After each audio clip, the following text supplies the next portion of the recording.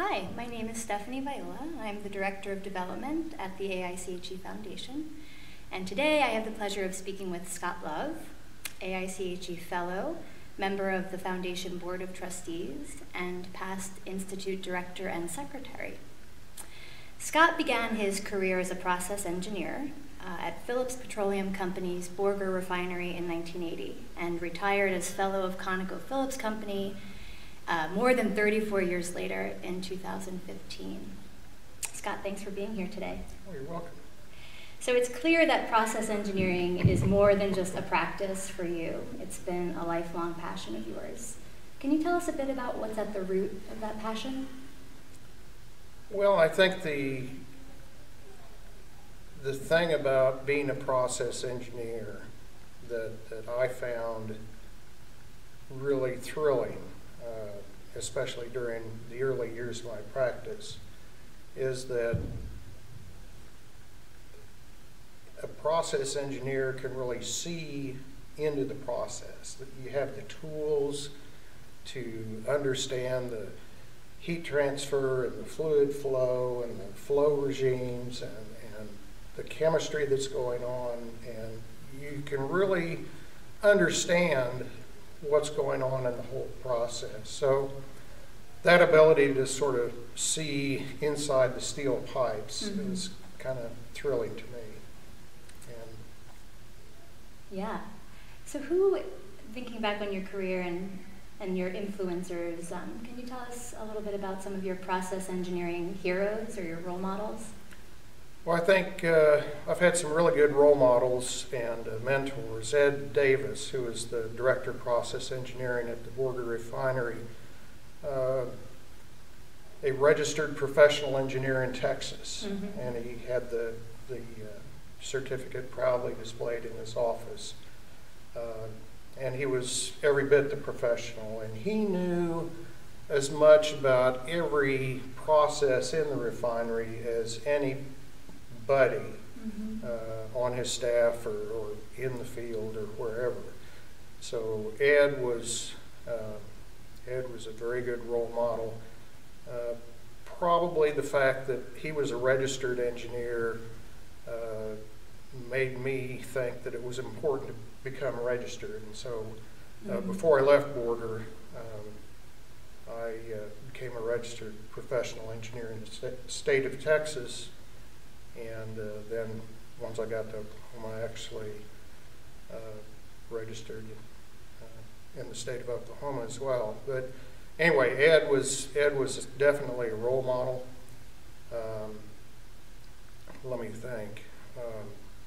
Bill McClintock was the manager of the process engineering group in our corporate engineering organization. That's where I went to work after I worked in Borger. And Bill, although he was a civil engineer, was probably one of the best process engineers I ever knew. He was all about, increasing your knowledge in whatever area you were involved in. So he was always taking classes and studying things, and provided a very good example of lifelong learning. So I owe him a debt of gratitude. Is that something that you think really stands out to process engineering, is figuring out as much as you can about your area of expertise, sort of being your own expert? Oh, absolutely. I think that every process engineer, whether they are responsible for one process in an operating plant or whether you're a design engineer working on different industrial plants, you really need to spend a lot of time and energy learning everything you can possibly learn about the processes that you're responsible for. So, and that's a process. That is a process that never ends. A life process. A lifelong process. So, what would be your key pearls of wisdom for new process engineers starting out in their careers today? How has the culture shifted, or what would be your advice? Well, my advice for new process engineers is learn all that you can about the processes you're responsible for. There are a tremendous number of different resources available. You know, in your particular company, in your assignment, with the coworkers that you have, you know, be relentless in you know, looking for information about your process that may make the difference between success and failure for you as well as for the process that you're responsible for. Mm-hmm. Can I ask you one more question? Sure. Did you grow up wanting to be a process engineer, or what did you No, want to be when you grew up? I didn't even know there What is was a such a process thing. engineer? Yeah, I didn't even know there was such a thing. So what did you want to be when you grew up? An astronaut, actually. Tell us a little bit about that. You know, my heroes were the Mercury 7 astronauts. Shows my age,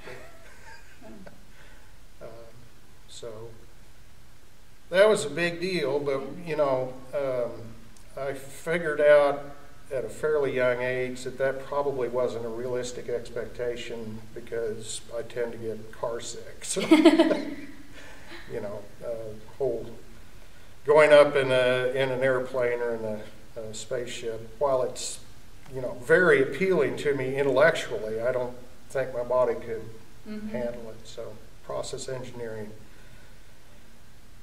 gives me the same sort of intellectual stimulation that I would imagine an astronaut might have. But no, I didn't grow up wanting to be a process engineer. But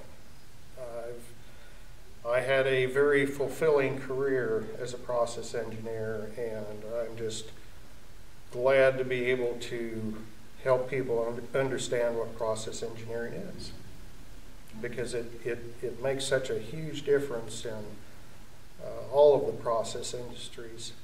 Good process engineering can make a plant succeed. Mm-hmm.